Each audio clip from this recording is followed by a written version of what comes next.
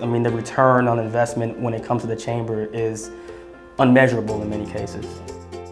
Chamber is here to make you a better business person, point blank. That's what the chamber is here for. They're going to do whatever it takes to see that happen. I came to Tallahassee as a student at FSU.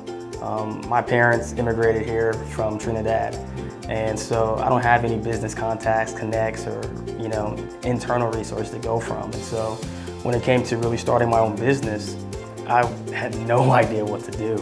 And I started off at first trying to do it on my own and try to figure it out, which just led to mistakes and setbacks and frustration.